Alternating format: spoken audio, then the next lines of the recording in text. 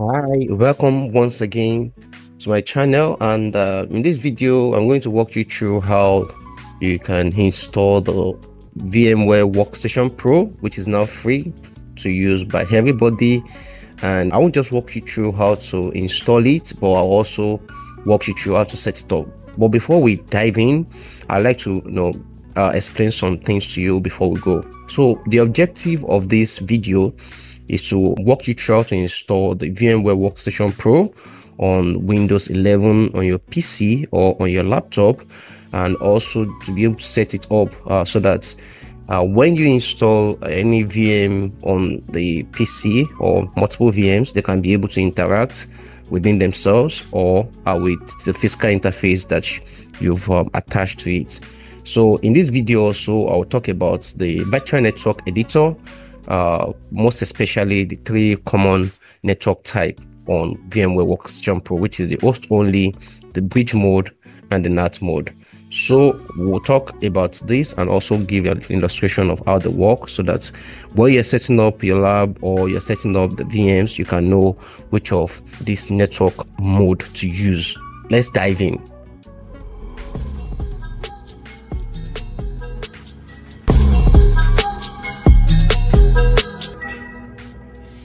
Close to the end of 2024, VMware Workstation Pro is now free to use by all users, whether you're a commercial user or you're a regular user.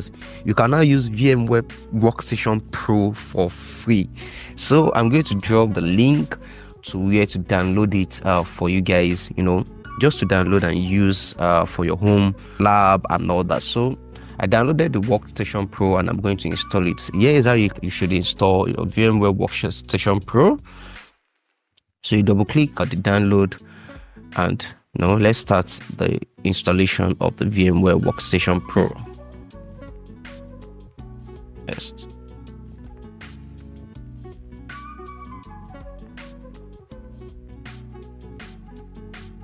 Let's add next. Click next. So click next and install. By the way, I'm using Windows 11, so I'm installing the VMware Workstation Pro on my Windows 11.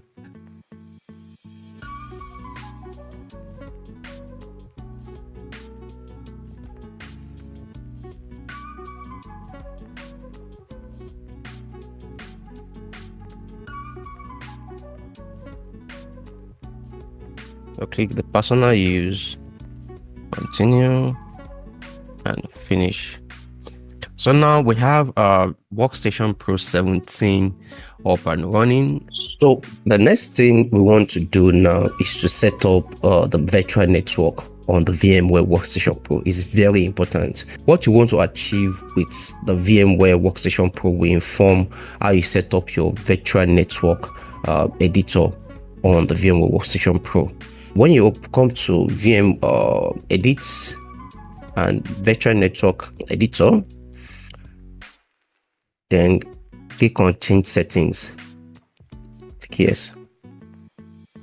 So you would see that some things has been set up here, and if you look at the VNet information here, you would see bridge, NAT, and host only. For you to use any of these, you would want to ask yourself, what do you want to achieve with the VMs, or how you want to set up your environment. So let's use this as illustration. So if you look at this illustration and diagram, we have the lab workstation host, which means this is the device, will be your PC or your laptop that the VMware Workstation Pro has been installed on, is known as an host.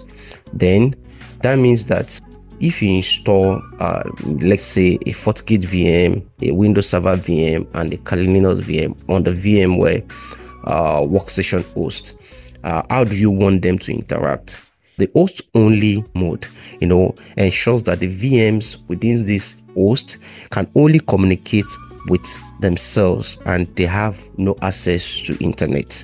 Then if you intend to use the NAT mode, this means that the VM will share the host IP address to be able to access external networks, and which is the internet.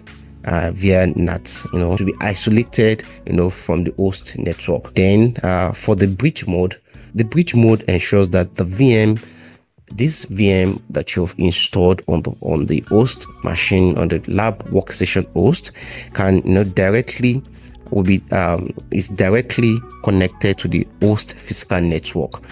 The interfaces of the host machine, which is a lab workstation host, are now bridged to the interfaces of the VMs within the host, which means that they can now directly connect to the host physical network interface, acting like a separate device with its own IP address. So they'll have their own IP address, and it can also communicate with other devices on that same network.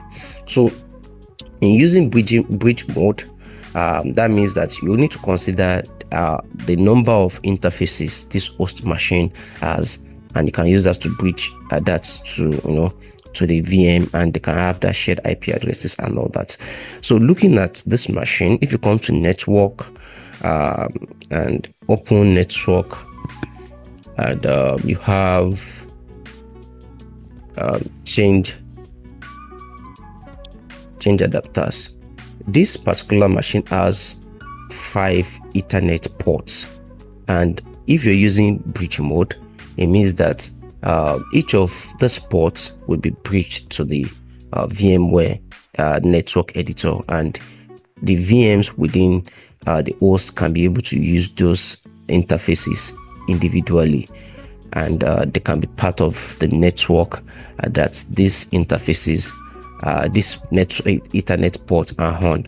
So we have 1, 2, 3, 4, 5, and you can bridge them to the host, and with that they can be able to form your network and all that.